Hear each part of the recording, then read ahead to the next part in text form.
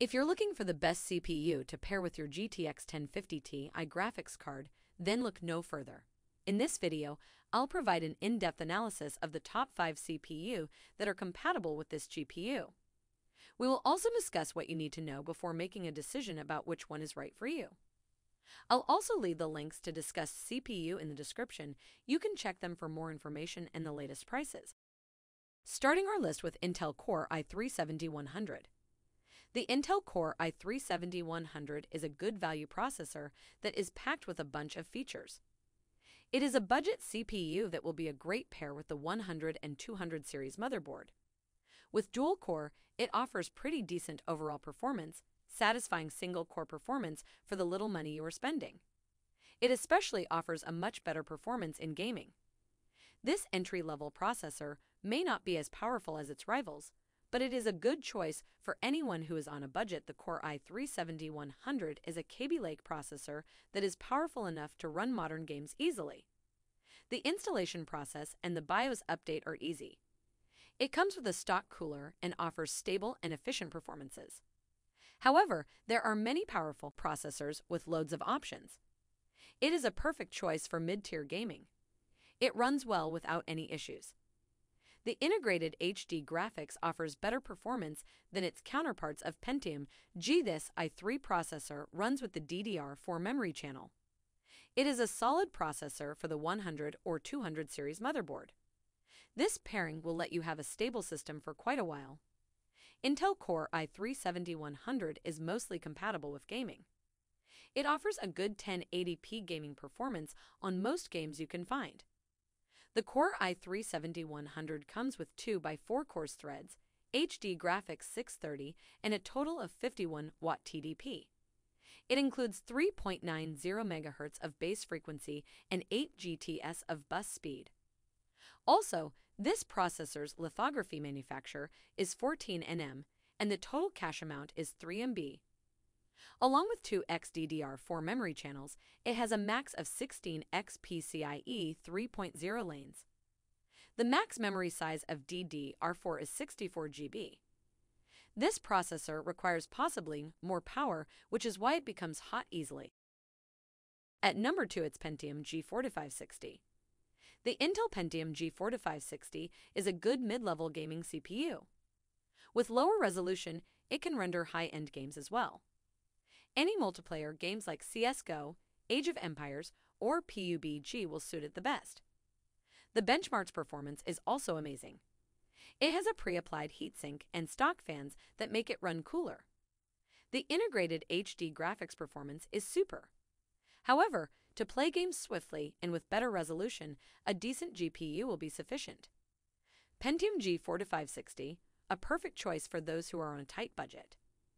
If it gets paired with GTX 1050, the overall performance has no different than any i3 processor. Though this processor is Intel Pentium, it offers reliable and pretty amazing performance, and it is worth it. It supports hyper-threading, no bottleneck on your system, and good gaming performance. It does great with its integrated HD graphics 610 without any additional GPU. However, you can get away with playing many high-end games in high settings in HD by pairing it with the GTX 1050 Ti. With this cheap price, you are getting to save a few more bucks to upgrade your system with this awesome processor.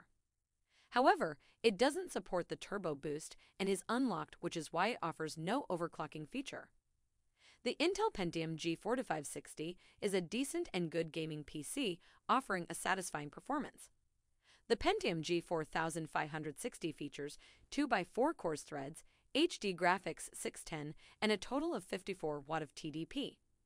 It also includes 3.50 GHz of base frequency, 8 GTS of bus speed, socket LGA 1151, and max 16 XPCI Express 3.0 lanes. Its lithography manufacture is 14 nm, and the cache is 3 MB. Furthermore, it has 2 XDDR4 memory channels with 64 GB of memory size. At number 3, it's Intel Core i5-8500. For the GTX 1050 Ti or something below 1070, this processor is highly recommended for basic working, web browsing, and some gaming. But for video encoding or rendering or run any simulation, then you will have to get a CPU with more threads. The FPS rate stays between 60 and 40 in most demanding games. It does a great job in overall performance.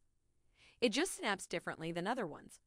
However, the quality of the built-in heatsink and stock fans have not improved than the previous ones. It will run any game you throw at it. This processor is also a good value of money and offers stable performance. Intel Core i5-8500 does work as expected. Its 6 cores get more powerful with a Sonic Fast SSD. It is recommended for any mid-tier build. Almost everything runs smoothly and is stable with this CPU. Even though the cooler has not been improved, it works great. You can do video encoding or render easily with this. It can take a lot, especially for gaming. Notably, the instruction it provides is nothing but a picture. However, the installation process is easy and straightforward. Its factory-applied thermal paste comes in a good clean condition. That's why it needs no additional thermal paste. The price-to-performance ratio is on point. The Intel Core i5-8500 can do almost all types of things except overclocking. It is especially great for gaming. You can use this for some video rendering or encoding. However, go with it if you only plan for gaming. Core i5-8500 runs tabs, Windows, and games without any issues. The performance is more than sufficient, but no room for overclocking.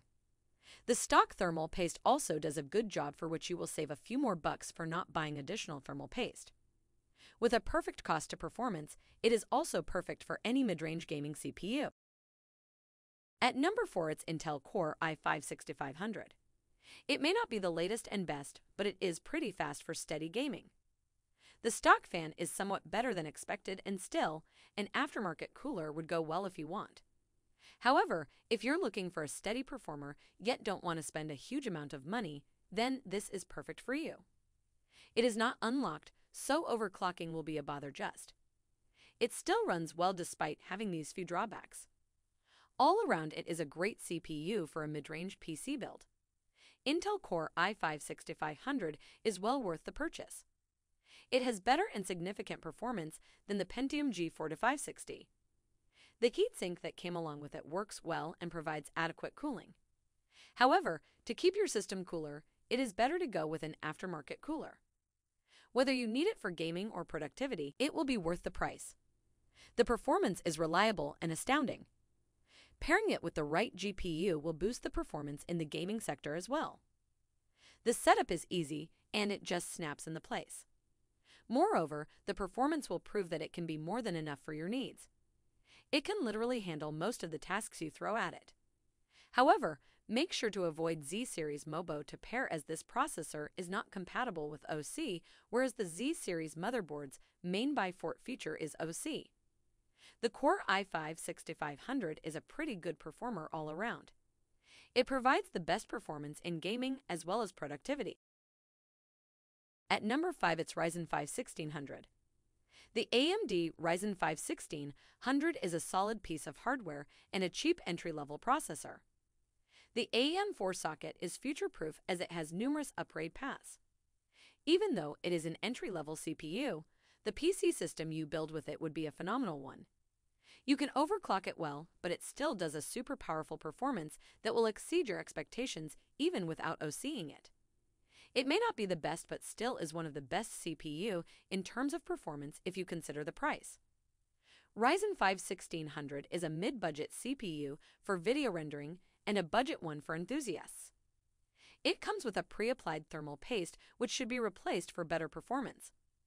The Ryzen 5 1600, a solid and best AMD CPU for GTX 1050 Ti. Overclocking is easy and boosts the performance like a skyrocket. Even without overclocking, it can run almost everything you want as well as provide powerful performances. The Ryzen Master Cool utility is one of the best features it holds. This feature will let you find your processor's best spot for OC. This software may not work if your previous chip is also Ryzen. You will just need to uninstall and reinstall the software from the official website. This processor doesn't break a sweat even under loads of pressure and heavy multitasking. It is powerful and fast enough to pull out any tasks you need. The single-core performance is decent and works perfectly. It also provides a great gaming session without performance drops. This processor is an all-rounder and does really great job in every sector, be it gaming or productivity. It will give good performance in video editing or rendering Photoshop, multitask, productivity, and gaming as well. And with that, we come to the end of our review. I hope this detailed review on the best CPU for GTX 1050 Ti helps you to make a better decision.